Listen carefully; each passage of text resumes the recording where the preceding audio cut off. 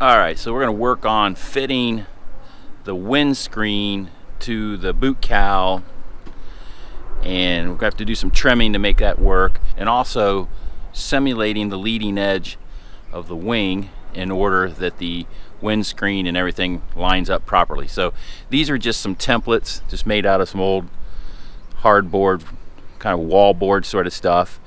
Kept everything in line using a piece of all thread through the attachment fittings, and then spaced that out.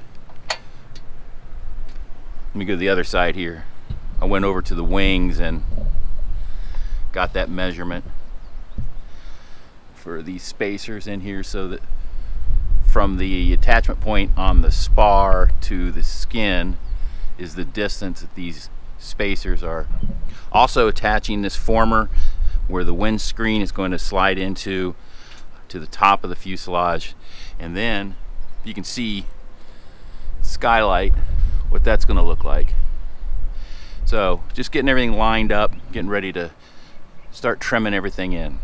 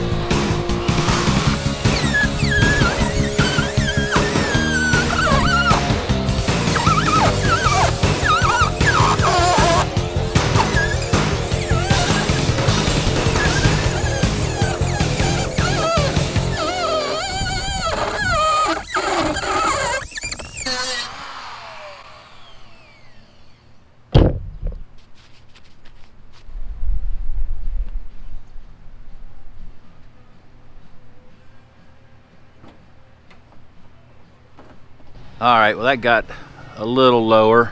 Fits pretty good right through here. What I have to be careful of is I don't get too low so it doesn't get below the wing skin here, or the inside of the wing root. I don't want this to get down below this. So I've got everything clamped in place. A little bit more of a gap on this side. And what the other thing is I have to make sure of, have this all the way in to this groove into that slot. I removed the protective film just up here at the top so I could make sure that was sliding all the way in. So we'll keep trimming.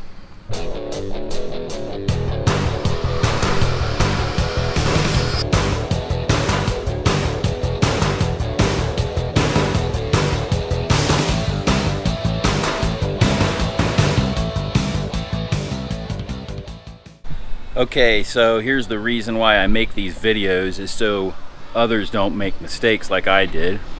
Or if I make a mistake, I can share it with you and you can see what I did. So here's the deal.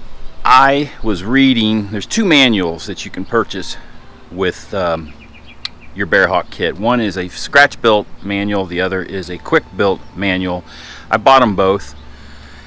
The scratch built manual is quite a bit older, and it talks about the windscreen needing a lot more cutting than the quick build manual does. So I'm looking at the scratch build manual and I'm just, okay, it's time to cut away, time to do some trimming. Well, I did too much. So got a little bit of a problem here, but I think I can fix it.